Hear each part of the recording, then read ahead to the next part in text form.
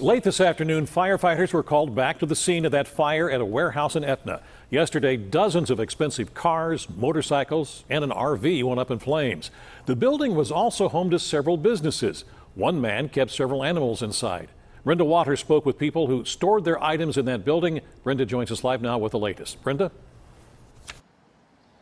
Hi, Stacey. You're right. Firefighters were called back here. The fire chief pulled out just a few minutes ago, but there's still a fire truck up the streets on standby at the corner. The fire marshal is still sitting over there. Now, I spoke with the chief as they were pulling out. He said that the fire did rekindle. There was some smoke inside the building, and what they did was put foam down over that fire. So hopefully they will not be called back here later today.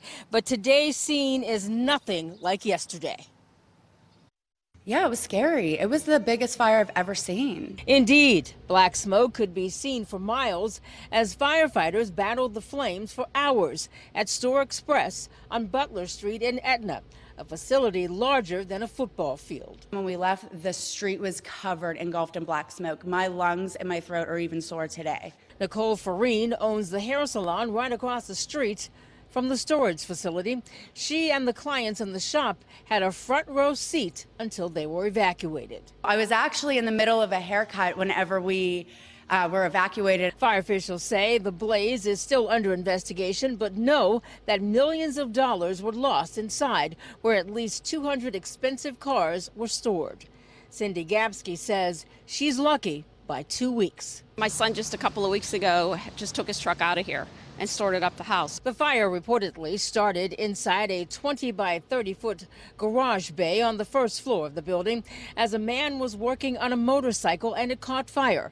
Officials also report there were issues with the sprinkler system. I spoke with the president of the storage facility via phone about that problem. We certainly know that there was a sprinkler system there, and why or for what reason it did not activate, I don't know, and I'm looking forward to figuring out what happened there. But certainly there was one that was installed. Investigators say most of the vehicles were stored on the second floor of the facility. On the first floor, we rented out workspaces that were utilized by different people and businesses. They were really just large storage spaces, but for different types of activities. As of right now, of course, no one is allowed back inside the storage facility, so the full extent of the damage nor the costs not known just yet.